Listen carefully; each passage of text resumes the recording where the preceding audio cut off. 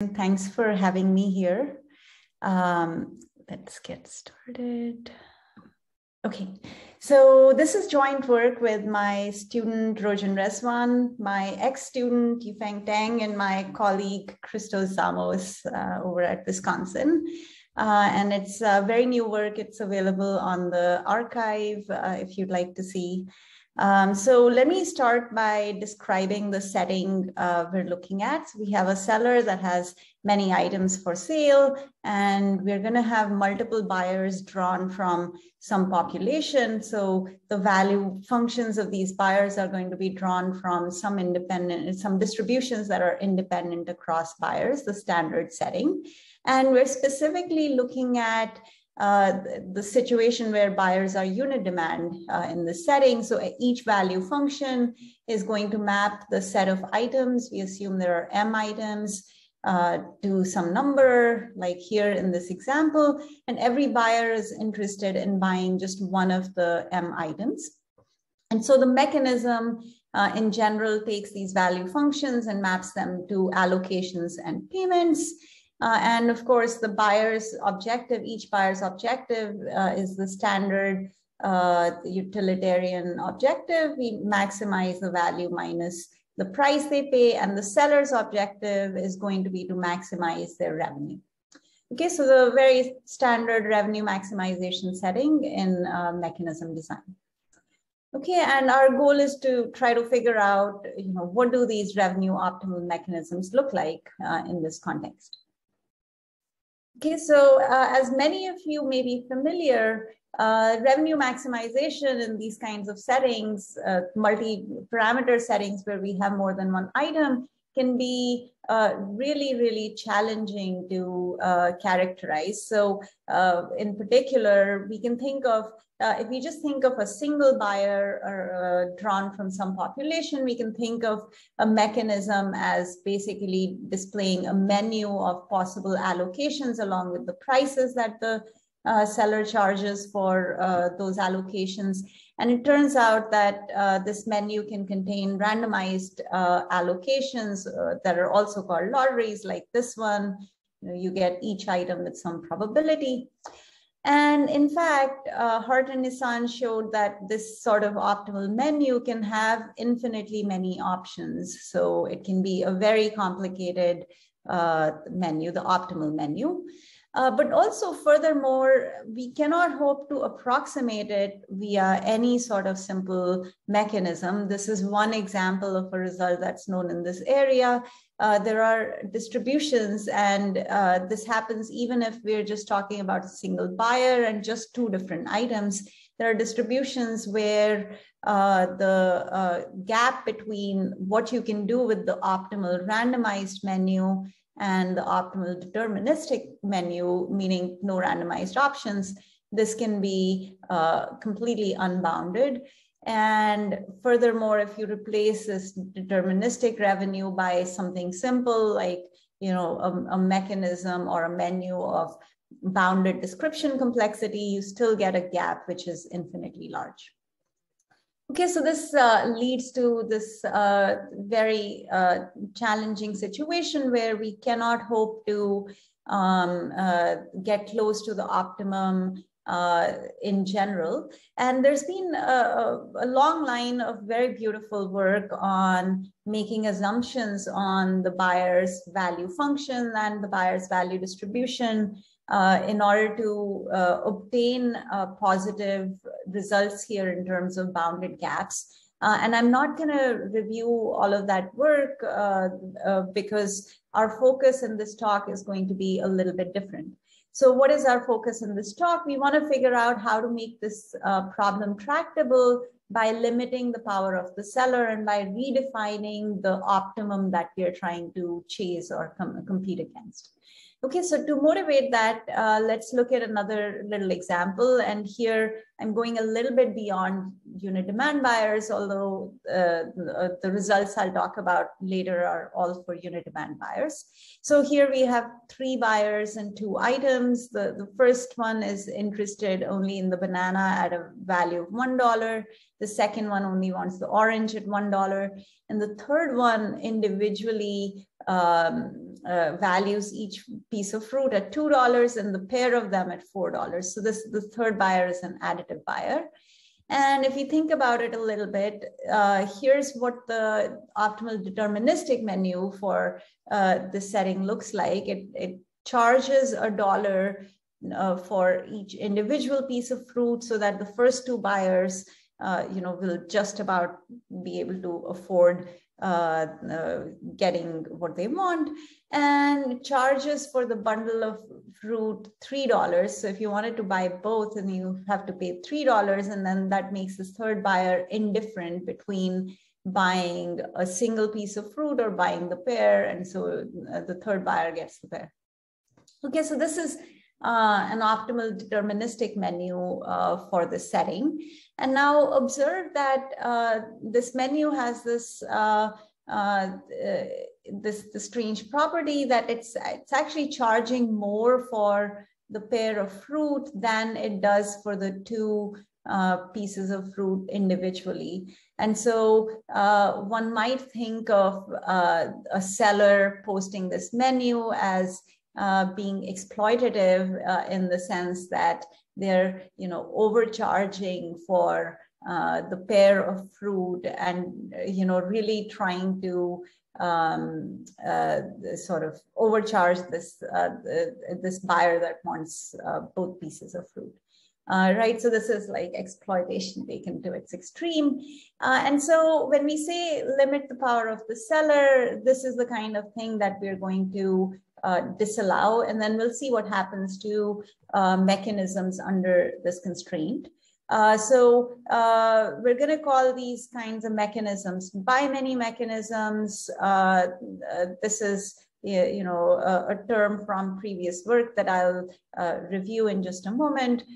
So the idea is that for a single buyer mechanism, we can imagine that this single buyer interacts with the mechanism multiple times, in the sense that if you post this menu, the buyer is going to show up at the store many times and purchase potentially multiple options off of this menu and construct the set they want to buy. So for example, the buyer could, this third buyer could come to the store twice, buy the banana at $1 first, and then buy the orange at another $1 next, and then get the bundle of these at $2 instead of $3. And when the menu has lotteries in it, then the buyer is going to get an independent draw from each of the lotteries that they buy, and then construct a set of items in that manner. And so essentially what we are saying is that this mechanism here, if it has a buy many buyer that arrives at the store multiple times, it's not going to be able to sell this pair of items at $3. Rather, effectively, the price of this pair is going to be $2. Okay. Please feel free to interrupt me and ask questions if there are any. Okay, so that's the idea. And again, let me emphasize that this buy many property, or allowing the buyer to have this extra power, is not without loss of generality. And that's sort of the point of this definition. It's going to explicitly limit the power of the seller. And then the hope is that, we can say something meaningful about settings where this property does hold. There are natural examples of settings where this property is satisfied. For example, let's take the online retail like Amazon.com, or your local grocery store certainly cannot limit how many times you go to the store. But in other situations, like let's say, airline ticket pricing, we know that these kinds of exploitative, super additive bundle prices do exist. And so, depends on the kind of market you're in, but we want to study the kinds of markets where this, this buy many constraint naturally arises. Okay, and then going forward in this talk, instead of worrying about buyer strategies too much, we're just going to say that we'll take some menu, apply this by many property or buyer behavior to it, and get from it a different effective menu where each option is basically priced at the smallest price it takes to purchase that option from the menu, and we'll call that resulting menu by many. So a given menu is by many if it's the case that any option is priced in the cheapest possible manner and cannot be dominated by any adaptive by many strategy, where dominator just means cheaper price, bigger allocation. Okay, so just a technical definition. So to look at some examples, I already showed you that this one is not by many. This is another example that's not by many. Here's a lottery that gives you a random piece of fruit at $2, and an adaptive buyer could just purchase this multiple times until they get the orange. It would take them, in expectation, $4 to do that, and that would be cheaper than buying the orange straight at $5. So this is not by many either. This menu turns out to be by many just by examination that no option, when bought more than once, can dominate any other option on the menu. So just a few different examples. And again, these are not necessarily for unit demand buyers, but we'll apply this concept to unit demand buyers. And let me also point out, if you just want a simple concept to think about, by many for deterministic mechanisms, this is exactly the same as subadditive pricing. For randomized mechanisms or lottery pricings, it's essentially like subadditivity, but you have to carefully define the technical details. Okay, so that's how we're going to limit the power of the seller. And then now the question is, what does it buy us?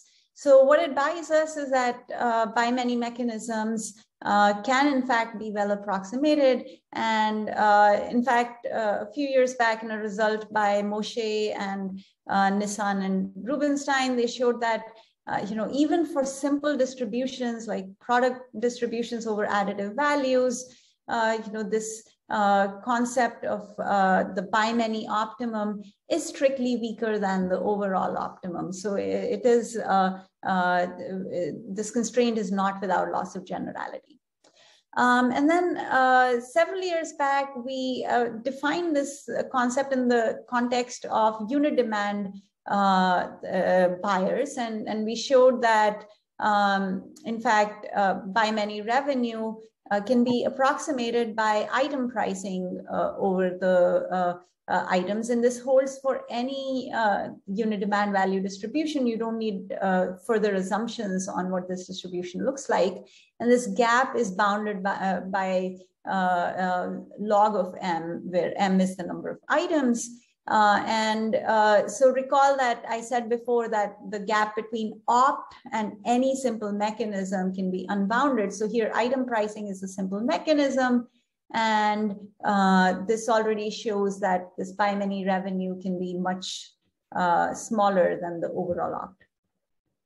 And then in work with Teng and Zamos, we showed that, in fact, this result over unit demand value distributions extends to arbitrary value distributions. So there are no assumptions on what kind of values the buyer has. It can be, even, they don't even have to be subadditive, for example.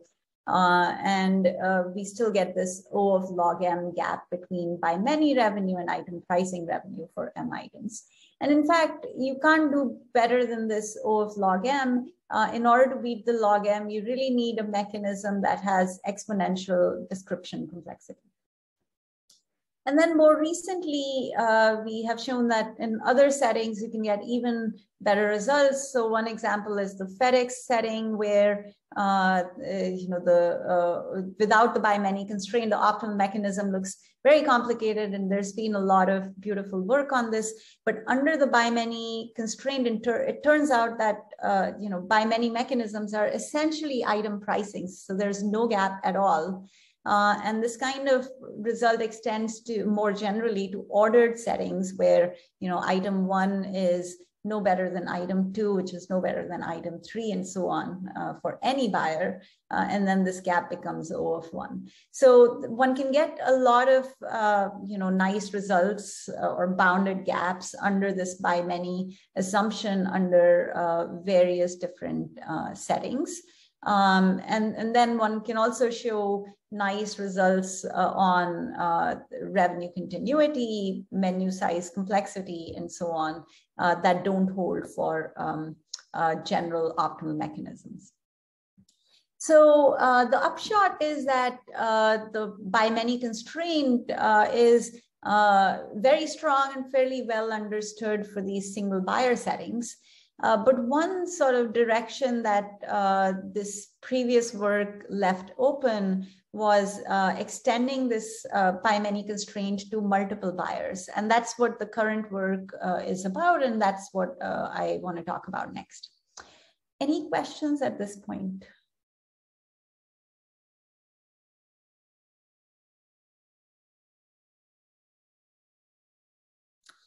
Okay, so let's start thinking about multiple buyers.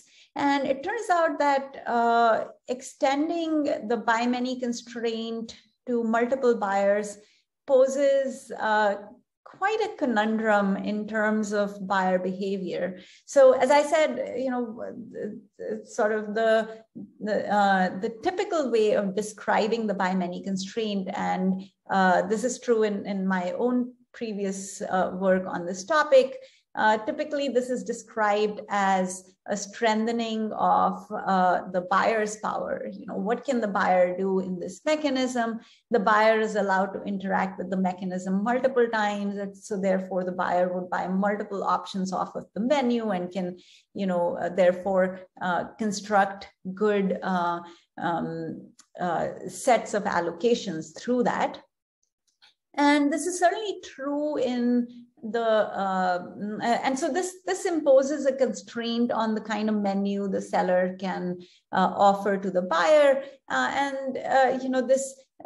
This naturally holds in the single buyer setting, essentially because, single buyer settings effectively have unlimited supply. So, this is the only buyer in the store. There's the buyer can purchase whatever they want. When they come back to the store, we're still in this unlimited supply setting. Either they've already bought some things or the rest of the things are still available. And the seller is effectively going to offer the same menu to this buyer because we're in this unlimited supply setting. Nothing's changed between different arrivals of the buyer. But when we go to multiple buyers, really the settings of interest become limited supply settings. So buyers impose this externality on each other by, purchasing some items. And when the next buyer shows up, there's there are potentially fewer items left in the store. And what that does is now the seller can actually distinguish between and discriminate across different interactions with the buyer. So what the buyer can see in the store on their first visit is not necessarily the same as what they get to see on their subsequent visits. And so the seller can actually change their menu across these different interactions.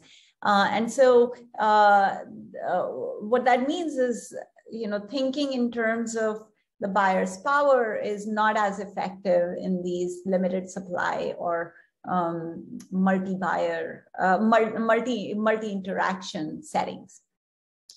But the alternate way of thinking about the by many constraint is that we are going to place a limit on the seller's power. So we can think of the mechanism as being a direct mechanism between the seller and multiple buyers. And then we can capture the interaction, or maybe multiple interactions of the seller with the buyer within the framework of a direct mechanism. And then we can ask, is the seller being exploitative in the sense of using superadditive pricing?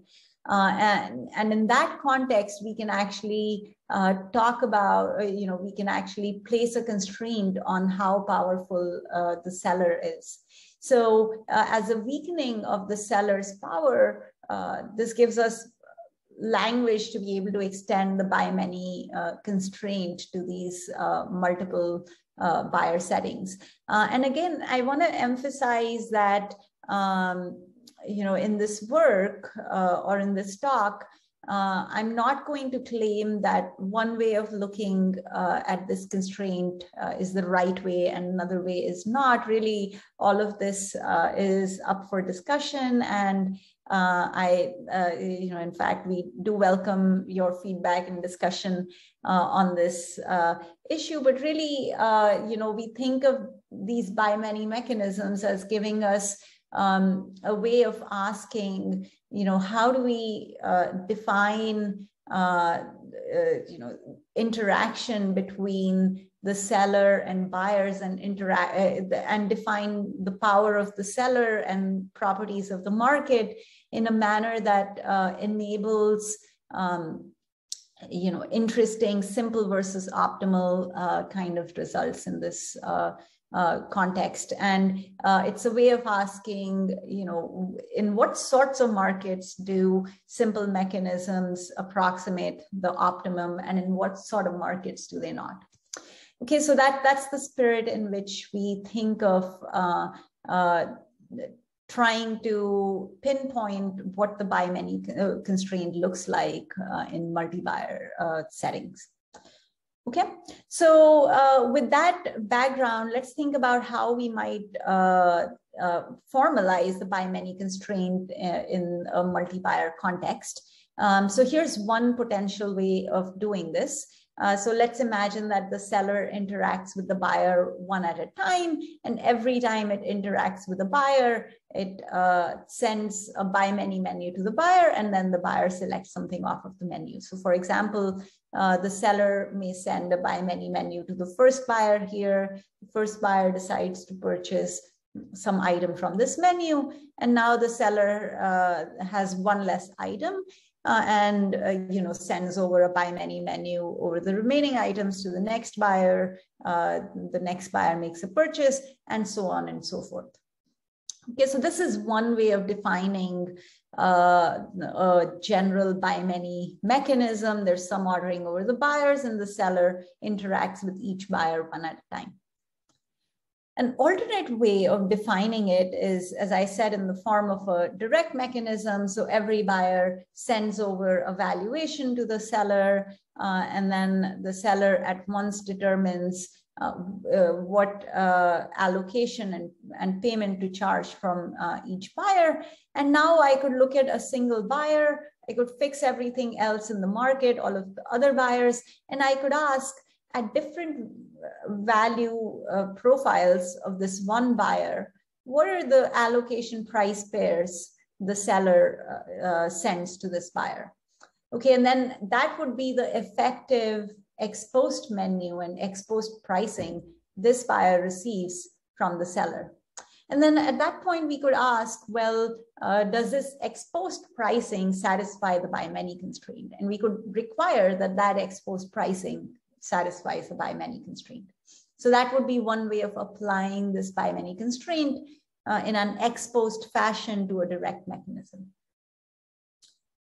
Okay, and then alternately, we could do the same thing, but apply the by many constraint to an ex-ante pricing. So I could ask, in expectation over other people's values, what is the effective price for each possible allocation that's offered to a particular buyer ex ante? And then I could require that this ex-ante pricing satisfies the by many constraint. And of course, at this point, you can define other kinds of interactions between the buyer and the seller, just as long as there's some effective menu we're looking at, and we're applying the by many constraint to this effective menu that the buyer is offered. And with all of these different alternatives, the natural question is, which definition should we use? Should we try to sort of do a simple versus an optimal gap analysis for each of these individually, and try to capture all of these, or is one of them more meaningful than the other? And I'm going to punt all of those questions. Instead, I'll define for you an ex-ante relaxation of this by many revenue that captures each of these settings that I described here and potentially more. Okay, so what's an ex-ante relaxation? So by now, this is a pretty well-established idea in mechanism design, and I should have had references here, and I just remembered that I forgot to add them, but really it's an idea that originated in a paper of Allais from about a decade ago, and has found a lot of use and some very beautiful results stemming from it since. So the idea is that the way that different buyers impose externality on each other is through the supply constraint. If buyer 1 purchases item 1, then this item is no longer available for buyer 2, for example. So the ex-ante relaxation, which is a relaxation because it allows for more mechanisms, is to essentially enforce these supply constraints in expectation instead of ex post. So we're just going to say, each item is allocated in expectation once to every agent, but ex post, sometimes it may be allocated twice, sometimes none at all. Okay, and so then what it does is it determines probabilities of allocation for each agent. And then it enforces via independent single buyer mechanisms, it enforces these probabilities of allocation for each agent. Okay, so to be precise, this is what we do. We're going to find so we have buyers indexed by I, we have items indexed by J. We're going to find these probabilities Xij, and we're going to say that buyer I gets item J with probability at most Xij, and these probabilities are over all of the randomness in the buyer's valuations. Okay, and also potentially over randomness that's contained in the mechanism itself. And we'll say that these probabilities are ex-ante feasible. We'll just call them the ex-ante supply constraint, and they're feasible if, in expectation, we allocate to each buyer at most 1 item because we have unit demand buyers, and we allocate each item at most once because we have 1 copy per item. Okay, and then we're going to define the optimal ex-ante benchmark as being the best revenue we can get from a mechanism that respects this ex-ante supply constraint. And what does this mechanism what does it look like? Well, now that we've, we've placed a bound on these allocation probabilities, we can just completely independently look at the revenue that we can get from some buyer I. And so I'm going to define this by many revenue, the most revenue I can get through a by many mechanism from buyer I, respecting this ex-ante constraint Xi. So let me define that. So now we'll think about just a single buyer individually, and we'll say that this mechanism satisfies some ex-ante supply constraints. So these are some probabilities of allocation. And this is going to be with respect to some value distribution B. So it satisfies this constraint if it's the case that if I look at the probability that a buyer drawn from this distribution is going to buy item J in this mechanism, this probability should be no more than what I'm allowed under this ex-ante supply constraint. Okay, so of course, this definition is specific to some value distribution. So, you know, for the same mechanism, if I change the value distribution, these probabilities could change. Okay, so this mechanism is feasible with respect to this supply constraint and this distribution, this entire pair. And so then I can define the optimal by many revenue I can get from some buyer I under this constraint xi when the buyer's distribution is di. And this is just going to be the most revenue I can get from a mechanism that satisfies this constraint and that is represented by some by many menu. Okay, and then summing those over all of the buyers and taking the best possible way of breaking up the supply into these ex-ante supply constraints, that gives us this ex-ante by many optimal benchmark. Any questions about this?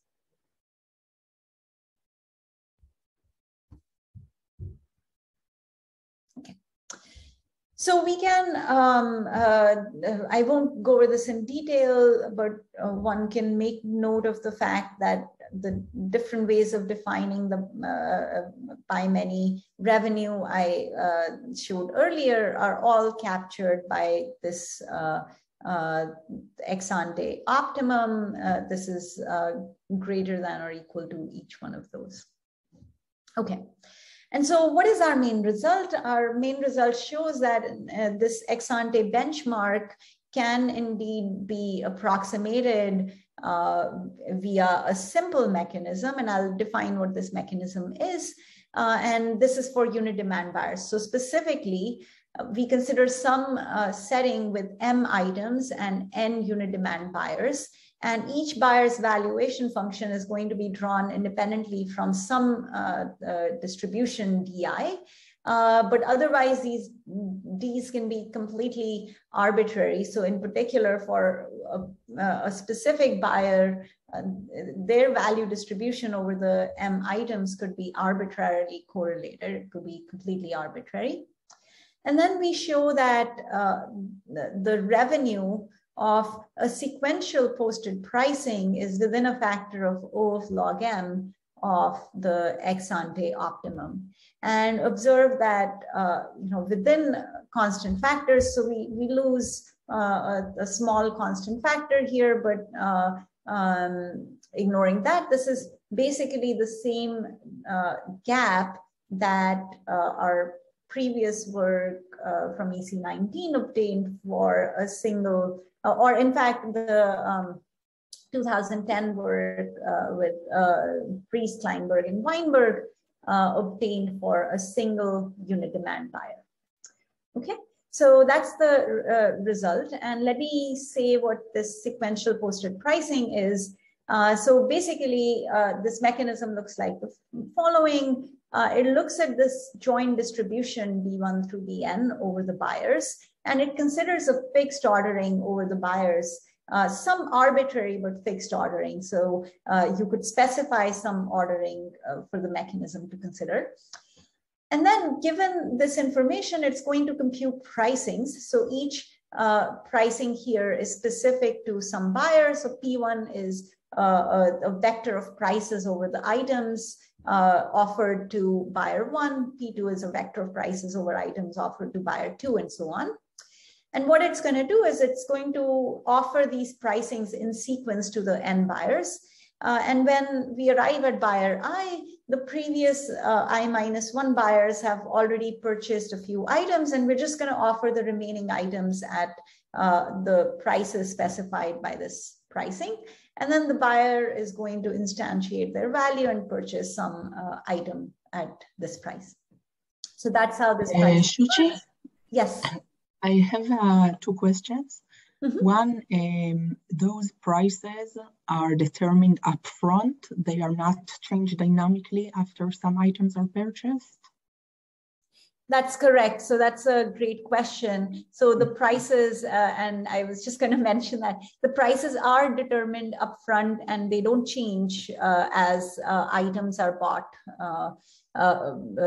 down the line, but they do depend on the ordering of buyers. So if I change this ordering upfront, then I might compute a different set of prices. Okay, so my other question is, have you considered a setting where the arrival order is unknown?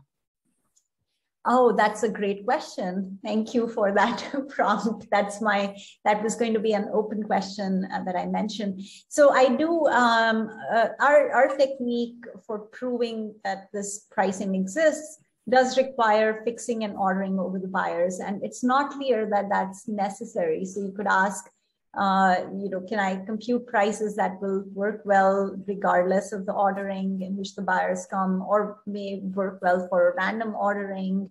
And I don't know the answer to that question. I suspect it should be possible.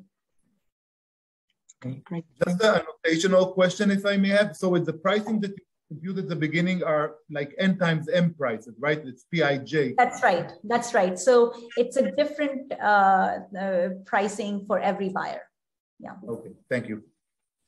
And let me add here that, we can go back and look at where sequential posted pricings have come up elsewhere in the literature. And as I mentioned, there's, a long line of work on approximating the overall non-by-many optimum through simple mechanisms under further assumptions on the value distribution. And for example, when values are independent across items for different buyers, then we showed previously that in fact, the gap between the optimum and the same kind of sequential item pricing is O of 1. So I want to emphasize that this is really the same kind of sequential posted pricing that has come up in literature before, although in this other context, the prices were independent of the ordering over the buyers, but they still needed to be,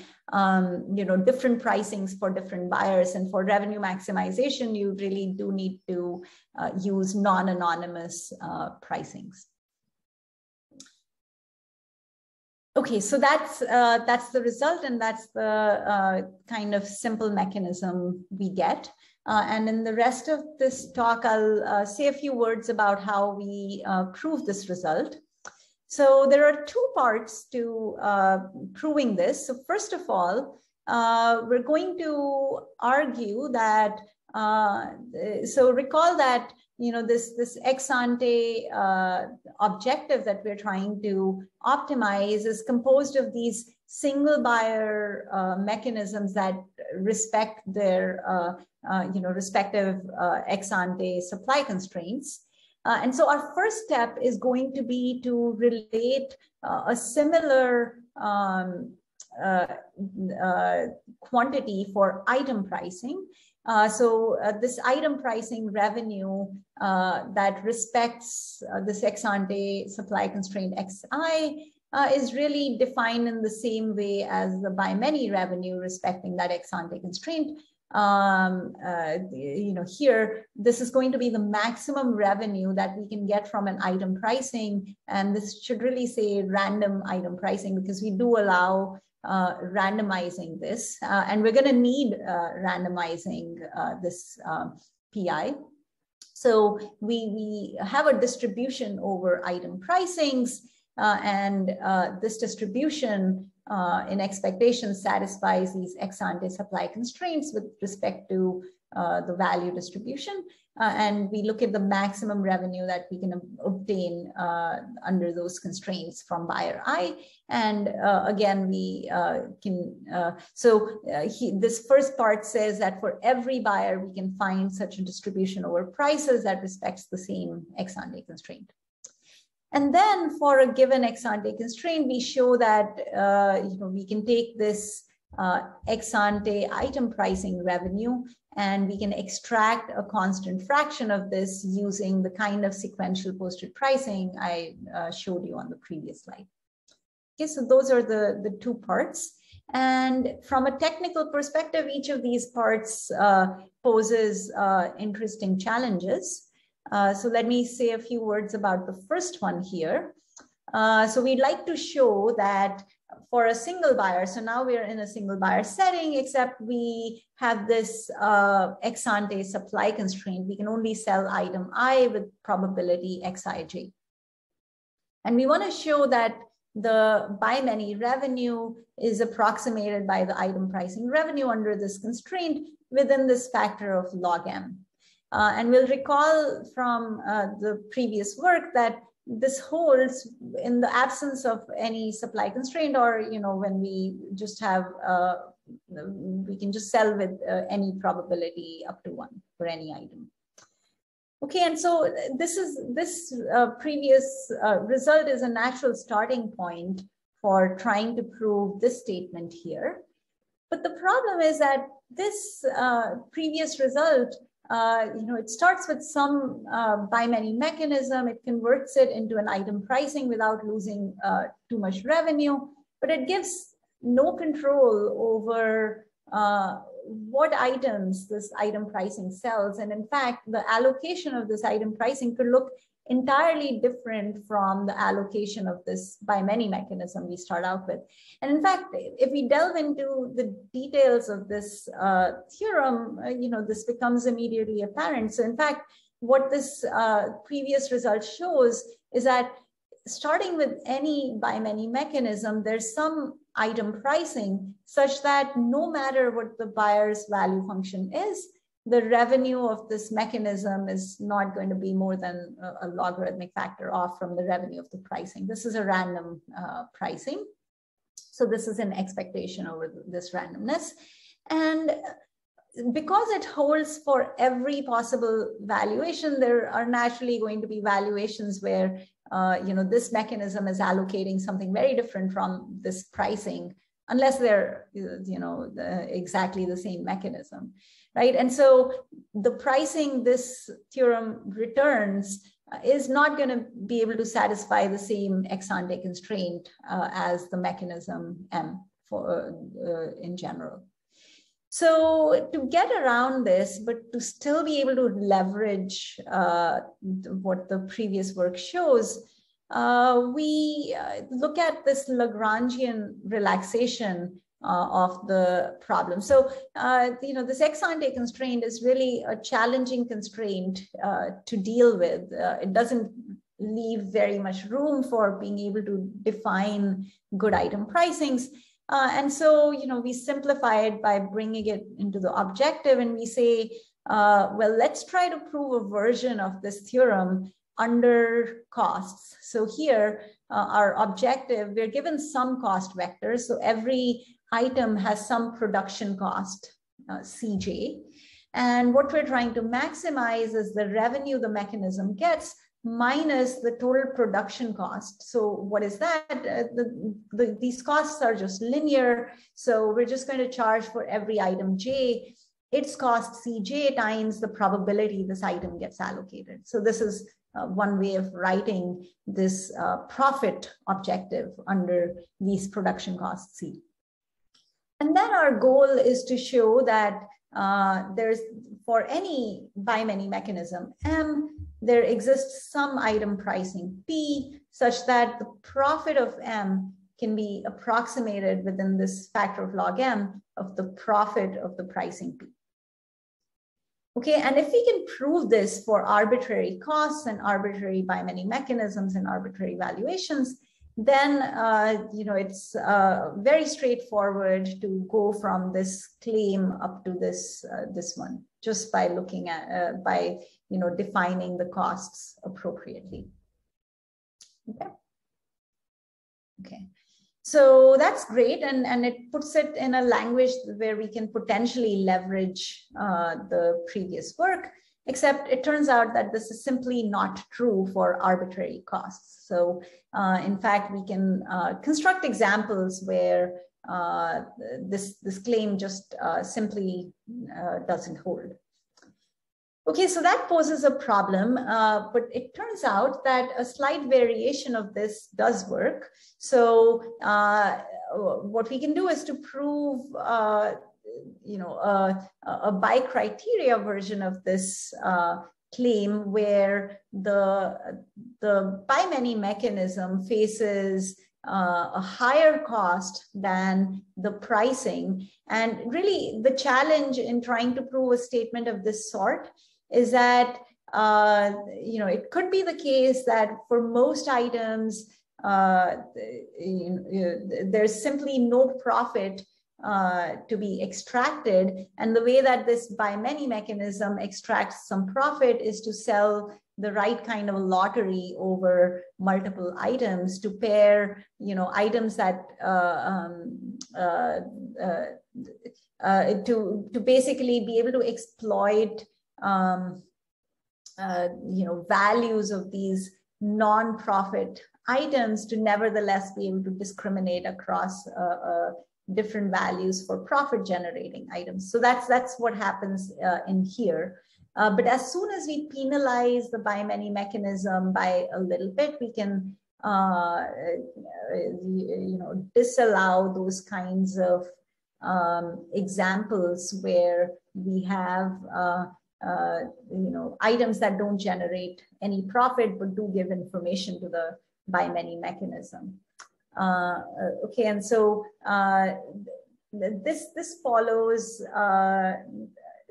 not immediately from this previous work, but using similar kinds of techniques. And then this kind of little penalty on the by-many mechanism doesn't affect the rest of the argument, and the rest of the Lagrangian argument still goes through in a pretty standard form.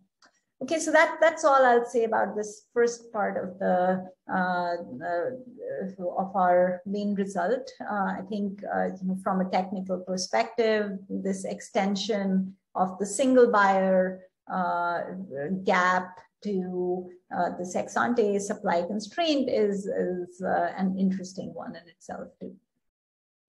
And then the second part of our result says that once you have an ex-ante bound on item pricing revenue, you can get that through this kind of sequential posted pricing I described before. And so let me say a few words about how we achieve this. So this ex-ante bound on item pricing revenue basically looks like the following. We have some ex-ante constraints, x1 through xn on the n buyers, and we have some n different pricings with nm total number of prices, and each pricing here satisfies the corresponding ex-ante constraint x1 through xn. And so essentially what we do is we follow a relatively standard sort of profit inequality type of approach here, where instead of satisfying these constraints simultaneously, what we do is we try to satisfy each constraint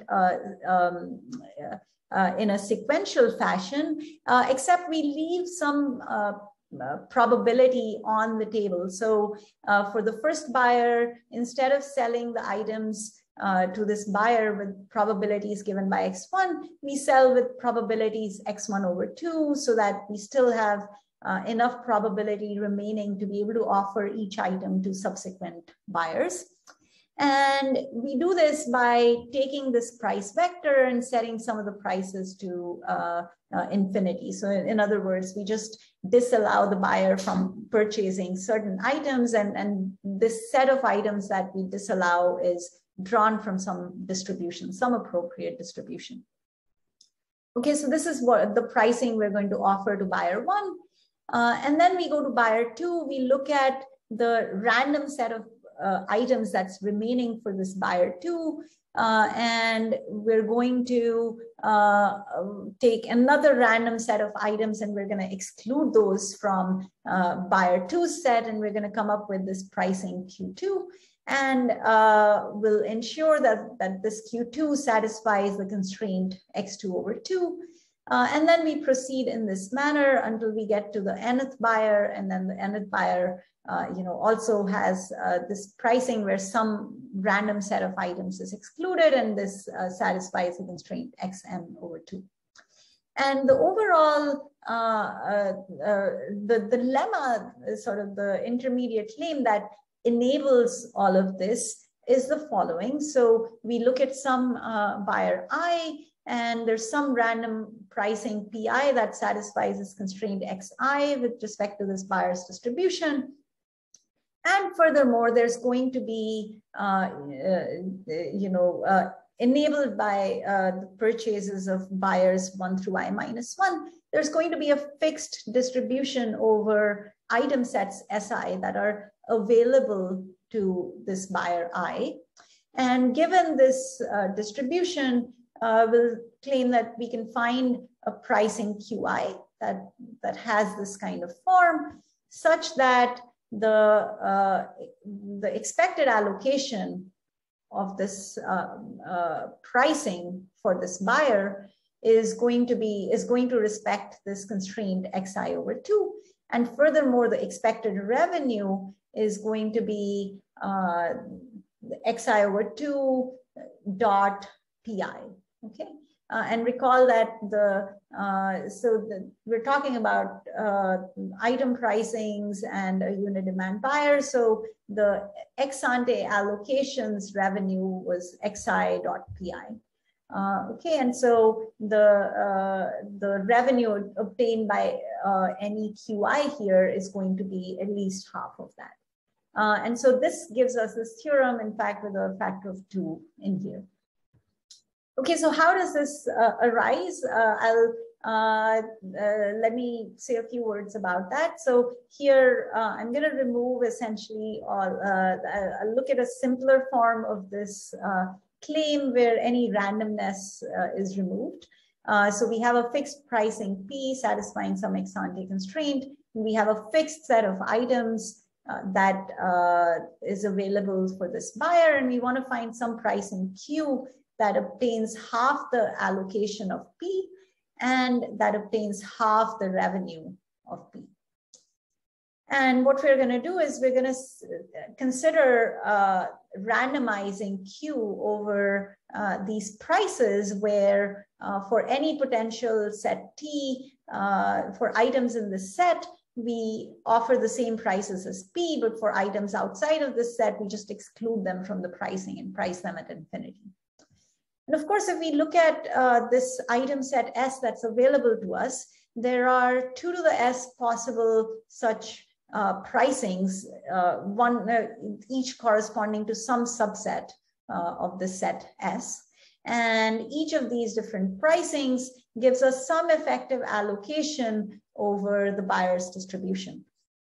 And essentially what we do is we claim that if you look at this allocation vector X over 2, this is in the convex hull of these 2 to the S different possible pricings. And so in particular, there's some distribution over T so that I can write X over 2 as the expected allocation under this distribution. And so as this suggests, we basically just take this distribution and we're going to set Q to be the corresponding price with respect to that distribution over T. And then it becomes easy to see that, because these random pricings either offer the same price PJ for item J or don't sell this item at all, then the revenue of this pricing is just going to be the sum over items of PJ times the probability that this item is allocated. And that's precisely this the allocation constraint times the pricing P. Okay, so that was really quick just to give you a little idea of where this comes about. And of course, the interesting part here is to say, well, what happens if the item set available is random, and what happens if this pricing is random, and all of that can be incorporated into this kind of proof. Okay, So to summarize, we start with this ex-ante relaxation of the by many revenue, and then we show that this is related within a logarithmic factor to the ex-ante relaxation of item pricing, and then this item pricing can be achieved with a further loss of a factor of 2 using a sequential posted pricing where prices are determined upfront.